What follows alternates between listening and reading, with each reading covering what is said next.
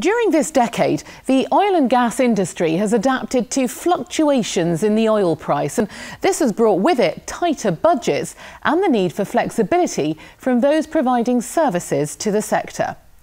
Exploration company Shearwater GeoServices delivers advanced seismic data to oil companies and has continued to invest in new technology.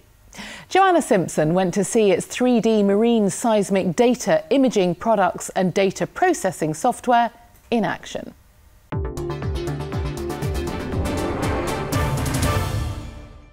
Gliding across the oceans, gently exploring what lies beneath. Vessels from Shearwater GeoServices are collecting data to provide a detailed 3D image of the rocks below the seabed. Shearwater uses cutting-edge seismic technology to create an image of the subsurface, which oil companies use to decide where to drill. It's a global firm with bases in Norway, the UK, the United States, Singapore and India.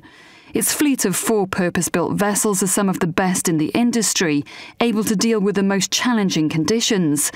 They're called the largest moving objects on Earth, as the vessels, along with their streamers, can be 10 to 12 kilometres long and spread 1.5 kilometres or more wide.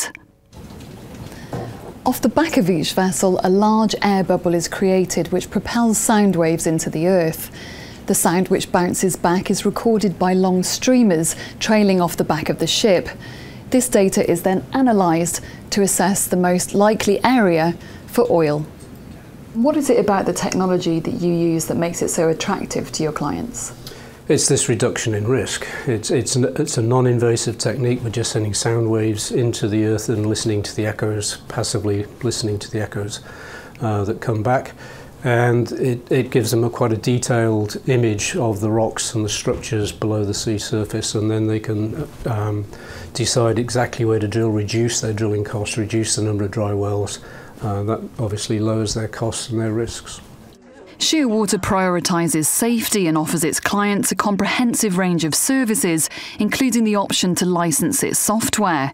There are 4 central strands: marine acquisition, processing and imaging, open CPS software and multi-client.